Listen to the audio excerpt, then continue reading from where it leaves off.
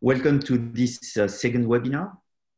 For those of you who are not familiar with the French cluster, we are a pool of French experts based in Los Angeles, and we strive to help other professionals in the region to succeed in their career, whether they are entrepreneurs or employees.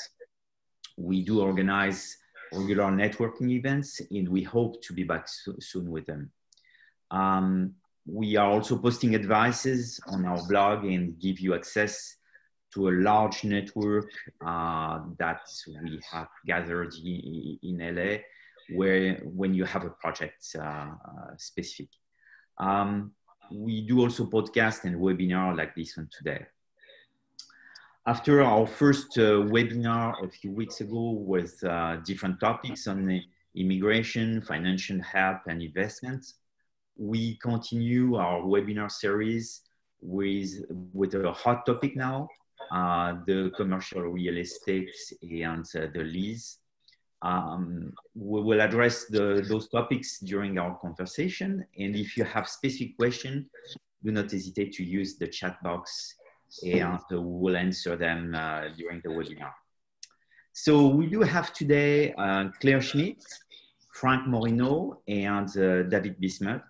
They will introduce themselves in a few minutes. And Frank, I guess you are starting. Okay, thank you. Thank you all for being here. I'm Franck MORINEAU. I'm a commercial real estate broker. I help people in the acquisition of their working space. And today I'm going to tell you about what is going on in this mass confusion about rents and tenants' rights with respect to COVID-19. So I'd start quickly saying on March 17th, Garcetti signed an ordinance that would protect the tenants from being evicted if they couldn't pay rent. On March 30th, this was rescinded. And then there's been other moratoriums and other directives from the county, from the state. Right now, the California Assembly is discussing this new law project, SB 939, which would really give tenants a lot of power in their ability to negotiate with the landlords. However, nothing is done, nothing is certain. And so as we go, I'll turn it over to our lawyer friends here who will give you their opinion on this. What I would say is that tenants have rights and obligations, but right now we're in a situation, fluid situation, as I say, where you're gonna have to talk to a lawyer to make sure you know what you're doing. The one thing I'll start by saying is the only real legal advice I can give you as a broker is do not sign anything that's put in front of you by the landlord without running it by your lawyer first. Don't sign anything. That one I'm sure about. I can't give you any more legal advice than this, but this one is safe and sound. Don't sign anything. You never know. It will probably be biased, or it'll probably have a trap in there that you may not see. And once it's signed, it's difficult to unsign. So this is, I would start. This said, there are three broad categories of tenants. Go ahead. Yes, if I may, Frank, you're right when you're saying that tenants' right and obligation can be confusing. However, it's important that tenants, but actually tenants and landlord, keep in mind that, but I'm talking about tenants because they're especially the ones that sometimes think that they are cornered and have to agree to conditions that are imposed on them. But tenants have rights, and those rights are at different levels. First of all, they of course have a contract that they have to read, or that they have to have someone read for them and understand, because there might be, maybe, and often are some protections in the contracts, in the lease. they have protections in the California Civil Code, and they also have protections at common law. So what you're saying is absolutely right, and I think Claire and I have seen these things happen sometimes where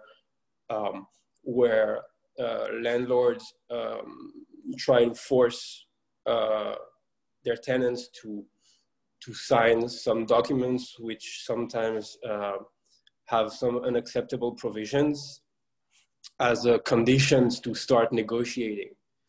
And it's important for the tenants to understand that they, first of all, don't have to sign that to negotiate, but also that if they don't sign it, their landlord might end up being forced to negotiate in any case, because they're not necessarily in a position of power.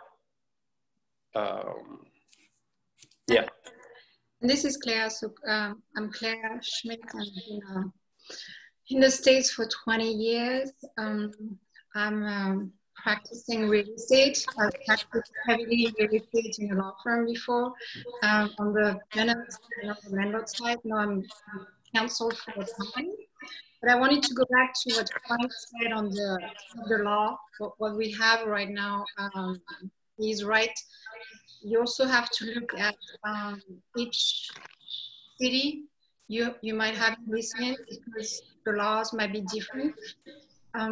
So for Los Angeles, for instance, Frank said the landlord cannot evict you, so that's protected, and you don't have to provide documents or anything. But Long Beach might be different.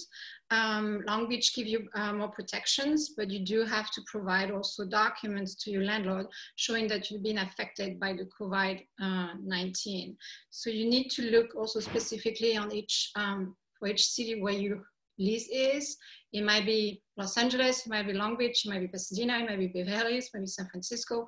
They're all a little bit different in terms of protection they give you. And but in a general matter, the state gives you that protection that you cannot be evicted until the ban is being lifted. So that's more like as a general overview of what the California law and says, and in that terms. And then we can talk more details about reviewing your contracts and things like that, your lease. Hold on. Yeah. Okay. If I may, so this brings us back to one point is that I think sooner or later this rent will be due. You know, there's a postponement. There's all kinds of things that you can use, but the reality of this is if you're in business today and you didn't pay, you didn't pay rent. It's a good thing. It's helping. It's giving you a pocket of air that is often much needed, but eventually this money will be due. So how do you go about negotiating with your landlord, right? So we have three broad categories of tenants: office, industrial, retail. It seems industrial guys are doing okay. Office, you cannot go into an office building, and I wouldn't recommend really right now you go into the office unless you really need to. But the guys that were really affected heavily are the retail users, restaurant, bars, clothing stores, etc. These people don't have access to their space, and even if they did, they wouldn't have any clients. So based on this, you have to realize one thing, and in lease negotiations, no matter what, whether or not it's related to C-19, your interest and the interest of the landlord diverge diametrically, because you want to spend the least amount of possible on your rent, and they want you to spend them as much as possible on your rent, right? So you realize this, your landlord is not your friend. I mean, even if he is your friend, he's not and realize that you need to negotiate each and every aspect of your lease. And if you can do this before you sign the lease, it's good. Now you sign the lease, and we're in that situation where you sign the lease and you can't pay rent. So what can you do? Your goal is to try not to pay, stay in business, maintain a good relationship with your landlord, because when we're all gone away, eventually in the next 5-10 years, it's going to be you and your landlord, you and the management company, and you have to maintain somewhat of a workable relationship.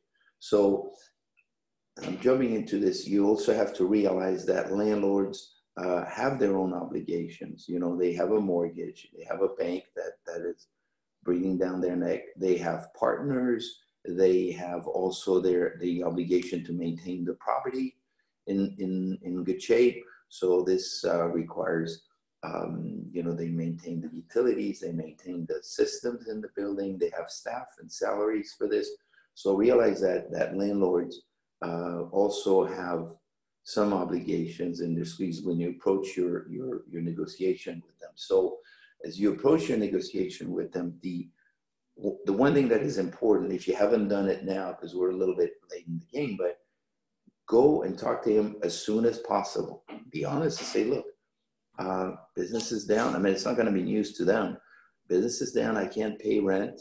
And be honest, supply, if you can, supply them with figures showing the decrease in revenues, etc.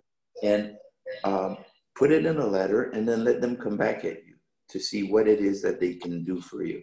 And now there seems to be a momentum, and I speak with a lot of landlords and landlord reps, and most of them will be open to negotiating somehow.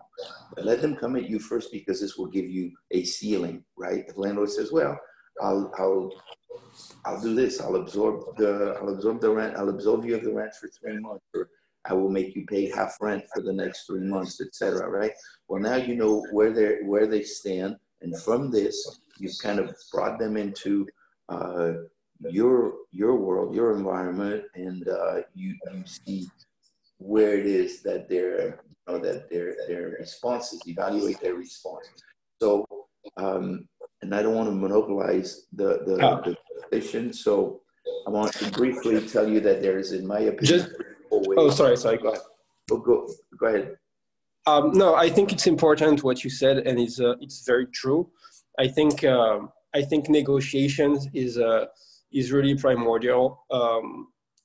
A frontal opposition between tenant and landlords doesn't really make sense from a practical and a financial standpoints. From the tenant's perspective, litigation would be expensive, and they would run the risk of getting out of it without a premise and a business to run. And from a landlord perspective, the amount of rent they could recover would be exceeded by far by the cost of litigation. So that's why a lot of tenants and landlords have started to negotiate and to find sometimes some creative solutions that would satisfy both, and that would also, for the landlord, prevent them from getting out of this crisis with sometimes a lot of empty premises to rent in an economical situation that's very uncertain and probably for lower rents. But you were about to discuss the solutions, right? Well, yeah, the typical solutions that we have, and it is important to realize that even if you think, I'm not a lawyer again, but I've been to court more often than I needed to in my career, to oftentimes as a witness, and I can tell you that the outcome is never certain. The costs are very expensive for you and for the landlord. Usually the landlord will have more money than you. So if you can avoid going there to begin with, and even if you go there, the judge always says, well, what have you tried to do so far? What have you offered? you have to have a little plan here. The first one is the easiest one that a lot of people are doing. Say, look, I'm not going to pay for the next 3 months. So let's say your rent is $10,000 a month. That's $30,000 you will owe. And then landlord will say, well, over the next 10 months, pay me $3,000 in addition to the normal rent. So that's good because it's giving you a pocket of air up front. The drawback of this is that you're going to take a hit right away on the increases in rent, right? If you had a hard time paying rent and all of a sudden now you got to pay 30 or 40% more in rent, as soon as you start paying rent again, this might put you financially on the back foot. And so another one is to try to defer it later. Says, well, you know, I owe you 3 months or 6 months of rent and we'll start paying a year from now. It's a little more difficult, but it certainly will give you time to ramp up again. We're all hoping that in 6 months we'll be back where we were before this pandemic. That's a little bit of a that's a little better solution because it does give you time to get back on your feet, but not as much as trying to renegotiate and putting in the back of the lease. And I'll get there. Before that, there was another point in the outline that I brought up, is to simply go to them and say, look, I can't pay rent, absolve me of all my rent obligation for the next 3 or 6 months. It's possible, but highly unlikely. Like a friend of mine likes to say, it's possible, but not probable. And landlords will want to get their money back somehow. But you can also start with it. Say, look, I can't pay. You know, and you never know. Sometimes these things can work. But the best way to look at this is to go to the landlord with the idea of how can you put in front of them something that would benefit them. And mind you, some are not able to do it because they don't necessarily have the cash flow. But if you have a large landlord, what I mean by a large landlord is a landlord is, you know, an institutional landlord, hundreds of millions of dollars.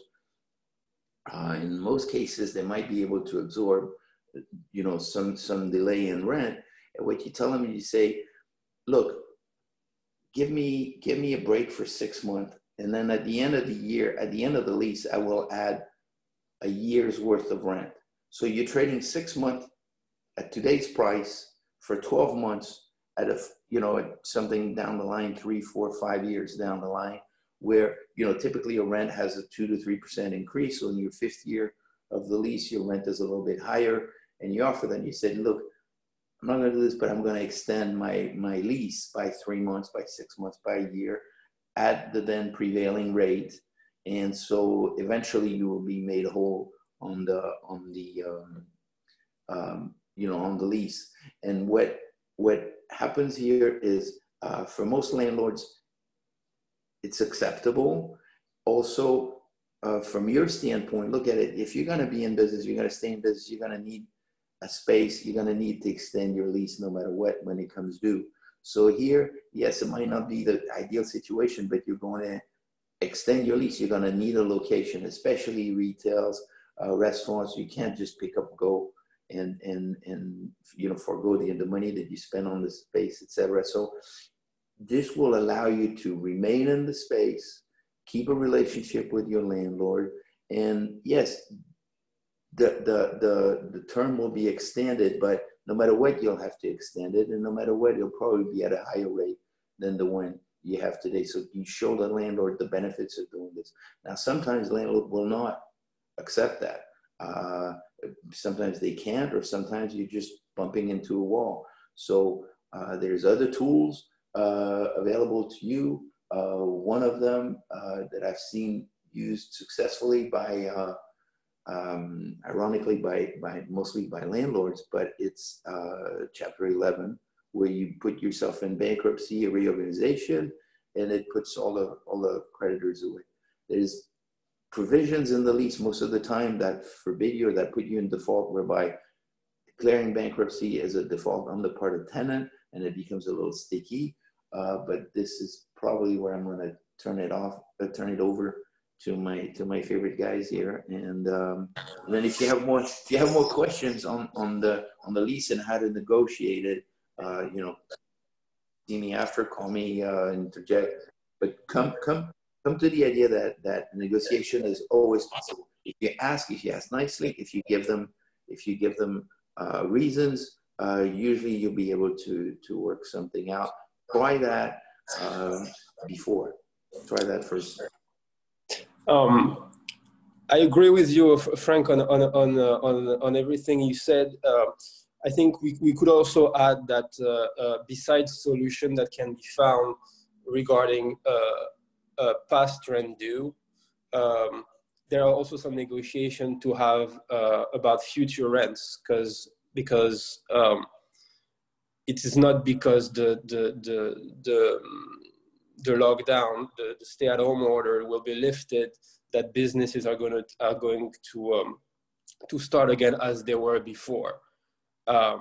So part of the negotiation is also going to be concerning the future rents, and also not just rents but future conditions. So we've seen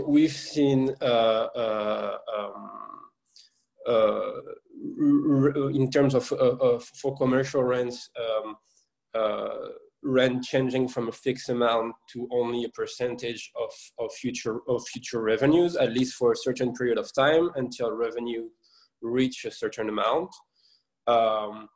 And there are a lot of inventive solutions because we're in a negotiation. So you can also, for instance, if you're operating in a mall, you can also negotiate a better space because at the end of this crisis, a lot of spaces are going to be available.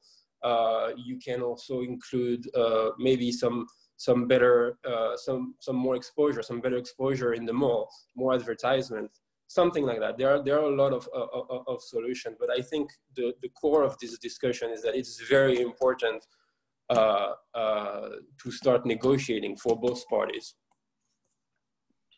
Yeah, and I want to say, like, the tenant is not the only one looking at their lease and negotiating. The landlord too is in a position sometimes very difficult where they have a mortgage to pay and things like that. And if you approach them earlier, they're willing to, usually, depending on the situation, they're going to be willing to negotiate with you. And they are creative way, like David mentioned. Another creative way would be, I don't know, if the tenant is paying for parking space and cannot access right now the premises, they can get that waived. So there are different things. Most likely, the lease of the tenant is more landlord oriented. So it's going to be, I mean, you have to review your lease carefully, read it, see if you have a way out in there. I know a lot of people are talking about the force majeure, but most of the time rent is excluded from that.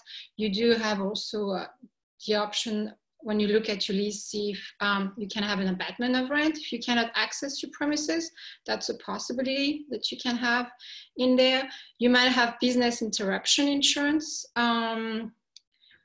which might be excluded, not excluded, but you still have to review your terms and see what's in there. And if you can use that type of insurance that you have, if you have one. So,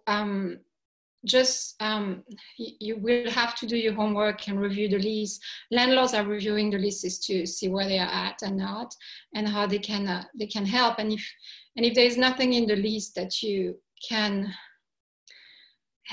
help you, you still should approach the landlord because it's for the benefit of both of them, tenants and landlord, to try to come to resolutions and fix the situation and see how we can help each other in that situation. On the business interruption, with the clients that I have now, it seems like the insurances have been able to walk away from their responsibility for this, where COVID-19 was not covered. You guys probably know that. It's just an interesting point, which I think in the future, pandemics and those things, man, we hope it doesn't happen again, but it probably will. And so these are things that now should be negotiated in the, with your insurance company and in the lease, and said, well, if our insurance doesn't kick in, we're still, we should still be absolved. And I think we're going to see a lot of new paragraphs in the lease about pandemics and what happens in those cases, because now now that it happened, yeah. No, it's very true about the insurances. We've also seen a lot of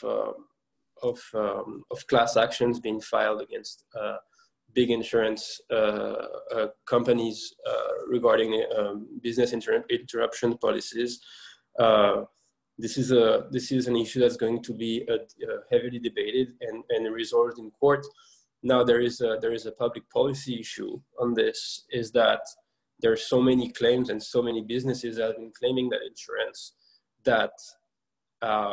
insurance don't have the fund to indemnify them. So I think that without a big government help on one side or another, or at least a big government intervention, if these insurance companies were to be held responsible to pay for those indemnities, they're just going to have to close business because they just don't have the funds. Yeah. Well, I didn't introduce myself, by the way. It's at the end of the podcast. My name is David Bismuth. I'm a corporate and business attorney. I help entrepreneurs and investors in their various transactions, and also in their business issues, so pre-litigation and litigation. I think we haven't talked about one point, which is the SB 939, which is a bill that's actually going to be debated starting today, and that, if passed, would be a big help to tenant, although I think it would not resolve all the issues, of course, if it were to pass as it is drafted right now. So that bill has a first part about eviction. So it's basically to prevent eviction in many cases. And the second section is protection for commercial tenants, and that would allow commercial tenants that are fulfilling certain prerequisites in terms of revenue loss and being affected by the COVID-19. That would allow them to kind of force trigger negotiation with their landlord, and if such negotiation were not to be concluded in a satisfactory position, situation, which is a deal, that would allow tenants to terminate their lease with no other cost than past due rent. And it's important to insist on that word due, because it is not defined in the bill.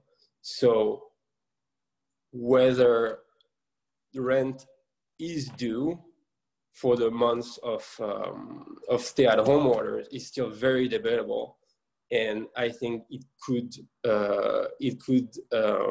give way to a lot of discussion and possible litigation. Quickly, also, there's the point of, when we had talked about it in private before, is what happens to the security deposit. A lot of new companies have got heavy security deposits. So how does this come into play when you do this? I think you were the opinion that we concluded in favor of the tenant that they should get their security deposit, because the security deposit cannot be used for rent, even though that's what it says in the lease, because we're debating that rent is not due, therefore security deposits should be reimbursed. There's one other aspect also, is especially in retail, the tenant improvement value that the tenant has put in the space. What happens to this? People spend hundreds of thousands of dollars improving a space, and now they may with SB 939 have the ability to walk away, but they're also walking away from, most of the time a substantial investment. And that's important. And also in the case where the landlord paid for the improvements, then that's also unclear what happens and if landlord would have a right to recoup their tenant, their tenant improvement. In general, we see if, in a general case of default by tenant, the amount of improvement that the landlord has spent can become due. Landlords spend $300,000-$400,000 improving your office or your retail space, and oftentimes they will want at least a pro rata share of what's left on the unamortized portion of the tenant improvement. That is also unclear. But those are things that you have to realize. And then last point, there's also a misconception, I think, with a lot of people that the real estate market is gonna slide. I, for one, don't think so. I see every day that there's a ton of money available. There are funds that are being put together. BlackRock just raised $700 million in Europe to be able to buy distressed properties, and they're waiting in the wings. And so there's, it's not going to be what people think it is, where the buildings are completely vacant and then, you can negotiate any kind of deal you want. I think that these big funds are going to take over. And I think we also see a lot of activity. This morning, there's an $1,100 a foot building that just sold in Beverly Hills. These guys just closed escrow on a smaller building. It's a $35 million deal, but the value was $1,100 a foot. That's a ton of money. And that just shows that the market might not be as sick or vulnerable as people think it is. And that's also that's also something to think about in your negotiations, right? There's nothing more retarded than going to a landlord and says, well, you might as well give it to me for half price, otherwise you're gonna keep it. Unfortunately, it doesn't work like this. And I'll, anybody wants to call me, I'll expand on that with them. But don't think that there's still a lot of money in the market. There's many things to think about. And also at some point, it's easier for the landlord to throw in the towel than negotiate with you. So again, back and forth, but yeah, negotiations over litigation every time. Yeah. And as an attorney, I would agree to you. It's just it's easier to negotiate than go full litigation.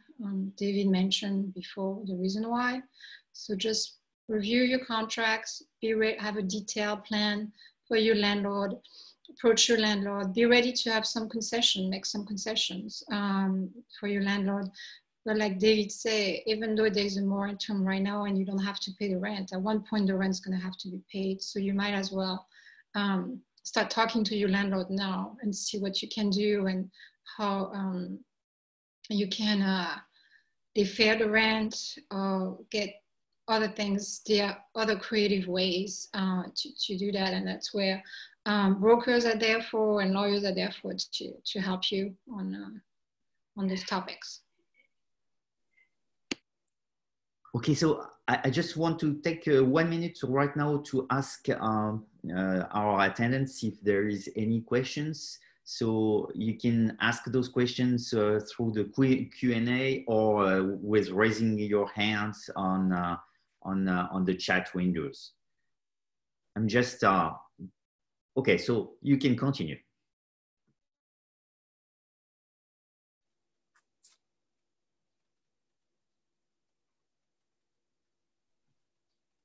That's it. Broker that has nothing to say, that's impossible. It's like a lawyer has nothing to say, that's impossible.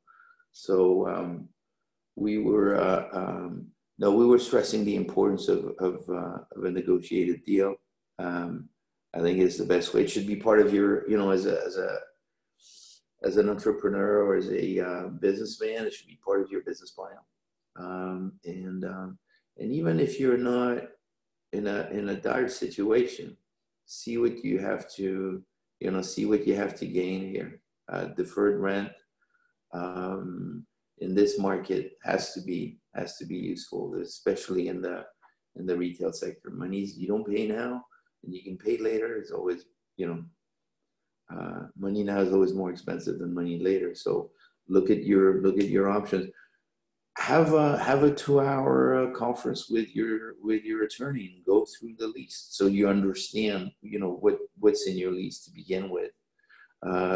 You'd be surprised the number of people that don't necessarily know what they signed at the time they signed it, which is why sometimes we do what's called lease audit, which is really reading the lease for the tenant, pointing out the things that are important, get them to understand, what's in there, the important dates, the prices, the trigger points when rents are going to go up, when what is going to be due, when is your lease up.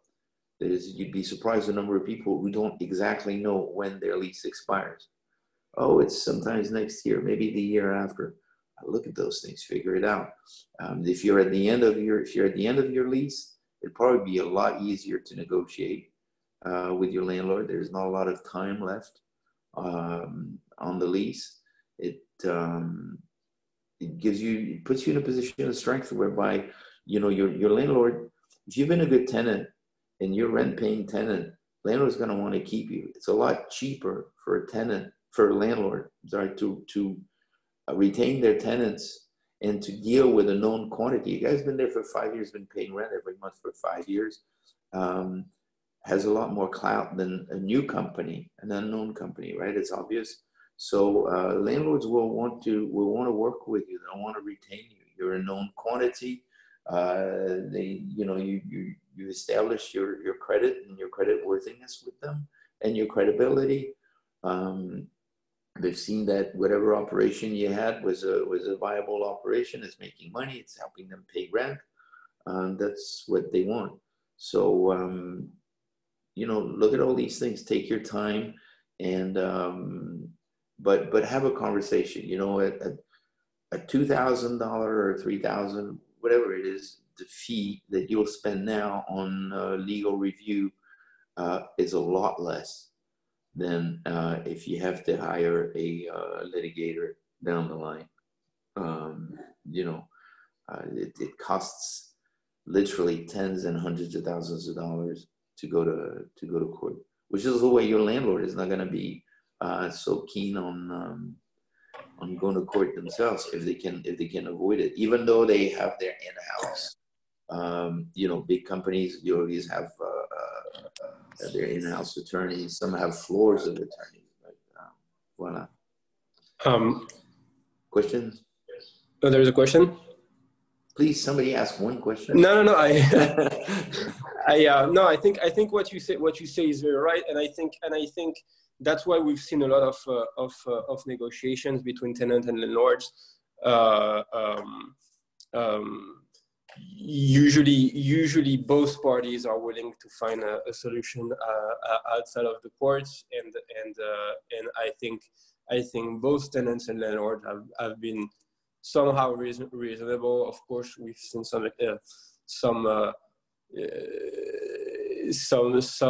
I've seen some landlords, not being willing to negotiate, to have, for example, a non-disclosure agreement, and not willing to protect the tenant on the non-disclosure, and just wanting their own information to be protected. I want to add that that's probably not the time to do that. Negotiation has to happen, and it's better to do it before you have tens of thousands of dollars in legal bill on the table. And I think in your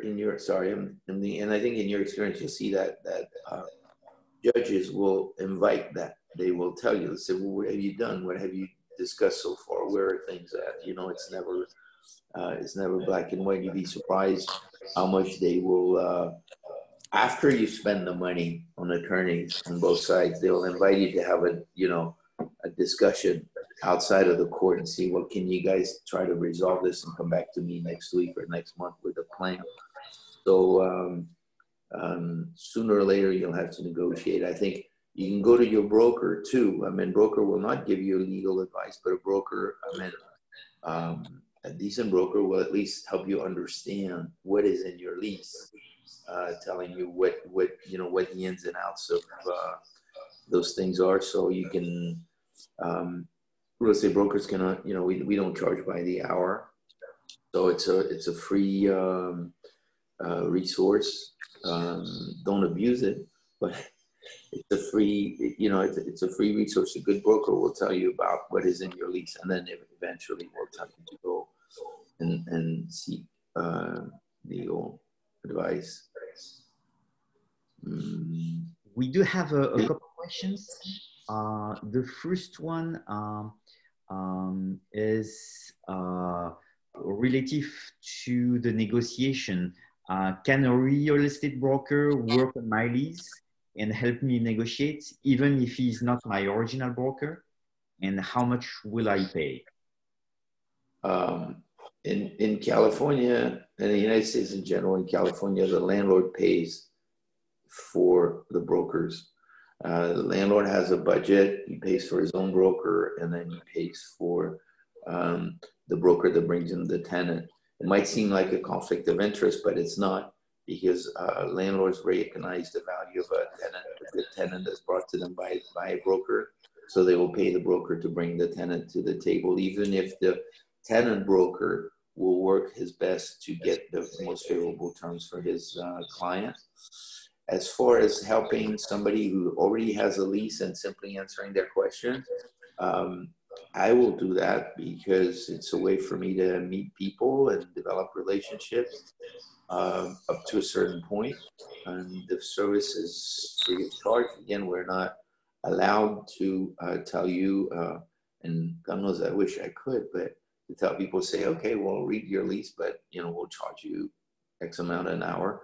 We can't do that. So find yourself a broker who's willing to help you, and he can go even as far as representing you with the landlord. I have some clients now, and I'm sort of doing pro bono work because I want to develop a relationship with them. I like them. It's not too involved, and we will guide you. We can guide you through this. And we can also give you some pointers as to how to approach your landlord. We negotiate every day with landlords, with different entities, with the landlord's broker. Landlords oftentimes have their own broker, and it's not necessarily a bad idea to go through them because we take the emotions out of the deal. We talk to a colleague on a professional level about what's possible, what's not possible. Some guys some guys put their ego into this. It's their own business. I don't see the point. It's just a deal. And but yes, to answer your question in a succinct way, we can help. Brokers can help. And the second question is, what are the top 2 or 3 concerns or weaknesses that an institutional landlord has when dealing with a tenant? How can those concerns be used in negotiation? Well, it's that they don't want to lose the tenant. They want to keep, the more square foot you occupy, the more clout you have, of course. But landlords in general want to keep their tenants, even if you have 1,000 feet, a couple thousand feet. It's important for them because the game is to buy a building, fill it up, go back to the bank and say, hey, look, my building's filled up now, and I want you guys to give me more money. So the building, get the money in. So they value you as a tenant, especially if you've been there and you've demonstrated your abilities to pay and to be a good tenant. So they're just like, landlords are all the same, institutional or not. They want to keep their tenants, especially the good ones. No, of course, but also I don't know if you'd call it a weakness, but at law, whether past rent is due is very debatable. It's of course it of course depends on the facts and circumstances of every tenant, but it's not because a landlord will, you know, slam their fist with a document on the table and tell you to pay rent and sign documents that you have to do it.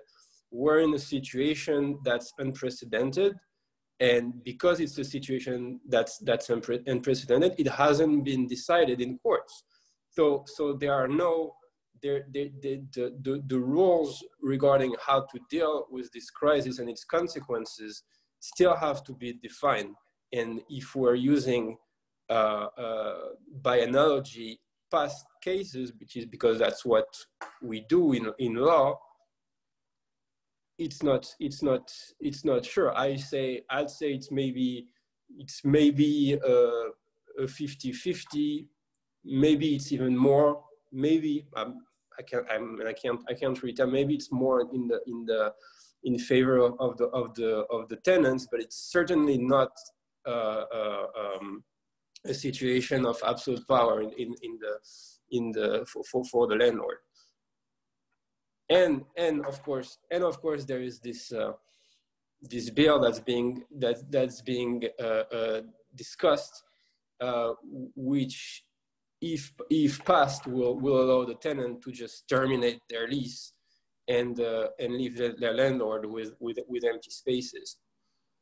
And this bill should give the tenants some leeway or some you know a little bit of the upper hand, because on our side we see emails every day from BOMA, you know, the Association of Building Owners, from all kinds of real estate company inviting us to call our representative and tell them that this bill is unacceptable. So it's certainly shaken the landlord side of the equation. I mean, they're very without being passed. It's already shifted the balance of powers a little bit. They're very controversial, opposed by all the landlords association that you can imagine, and also landlord brokers company. You know, the big CDR, Cushman & Wakefield, etc. They're not.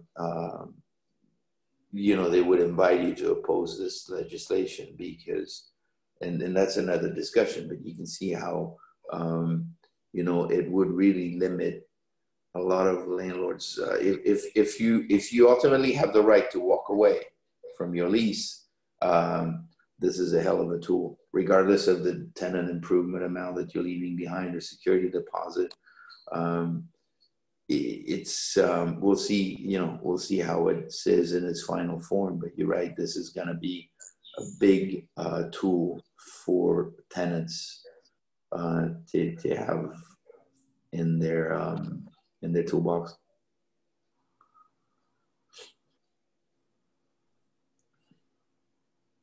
Okay, so I don't see any other questions. See, if we don't have any other questions, I think we are going to close the webinar for today. No, I don't see any other. Claire, Franck, and David, thank you for all the information you passed on today. Just for you to know, the slides will be sent to attendees and the webinar will be posted for replay. If you have specific questions, do not hesitate to contact us through the website, LinkedIn, or Facebook. Our contact information are here on the last slide, but you will have it with your email. Thank you all for joining us today. And before closing, I would like to address a special thanks to Jean-Baptiste Piron for his behind-the-scenes critical help for the French cluster, especially today for managing the webinar, as well as all the social networks that are very time-consuming. Stay safe, stay healthy, and see you soon. Thank you, everyone. Thank you. Bye. Bye-bye. Bye.